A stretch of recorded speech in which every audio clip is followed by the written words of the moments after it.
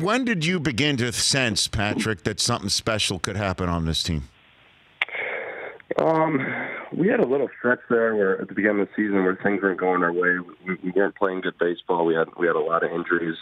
I mean, the whole top of our lineup was hurt, and I knew from spring training we played well. We had players that were good enough to win. We had a lot of veterans in that clubhouse, some young players that were good. That something's got to turn around. We're just too good, and we signed a couple guys and started playing better and got healthy. And we said from that moment, if we can just get into the playoffs, we could be very dangerous.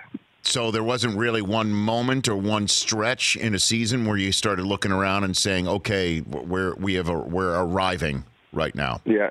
Well, I mean, I think after that start where we were 19-31, we played the best baseball in the MLB. So there was a stretch in there where we felt things were changing.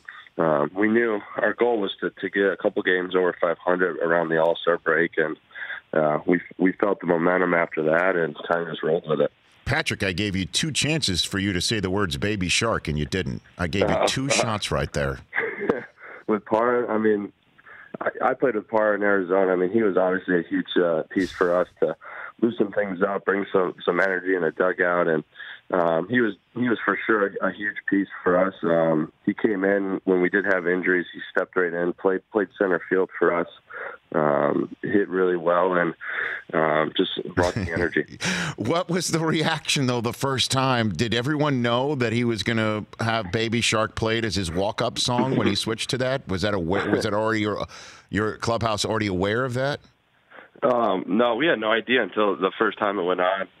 I think one of his kids loved the song, and I mean, every kid does, I guess. Sure. But they were just like, let's roll with it. So they started playing it, and then you just see the reaction of the fans, and they're all doing it, and then it just kind of built up after that. And I think people were just coming in games to see him pinch hit late.